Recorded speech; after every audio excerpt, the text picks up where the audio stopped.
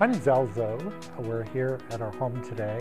My wife and I wanted to have this opportunity to show you some of the new art that we've collected. We have been fortunate enough to be able to acquire 3 JOEM paintings to add to our collection. As you can see here on a wall, we have 3 wonderful new pieces that I don't believe the majority of people in the United States have had an opportunity to see yet. We're very excited about having the opportunity to start collecting JOEMs.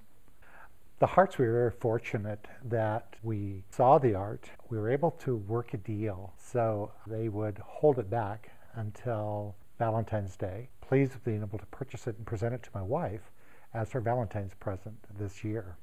It has a lot of sentimental value in addition to being a wonderful piece of art. As you can see, it has wonderful colors and contrasts, extensive use of gold, and it gives a real warm, maybe elementary school kind of a feeling to almost everybody who has the opportunity to view it. The Lady in Red was our second JOEM purchase. The Lady in Red is a very fun piece of art, has a nice spread or sprinkle of gold along with some raw rubies. It's a little bit suggestive without being offensive in any way. It's a piece of art that we thought would be a really nice, subtle piece of art that would fit well into our collection and kind of fits our personalities, so to speak.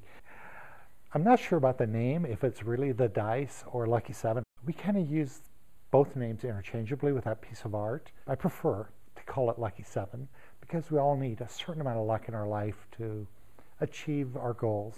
The Lucky 7 was a piece that I wanted to hang in my office so that every day when I walked in the office, it was the first thing that reminded me how lucky and fortunate we were to be able to be here in Las Vegas and to have the privilege of collecting great art at this time in our lives.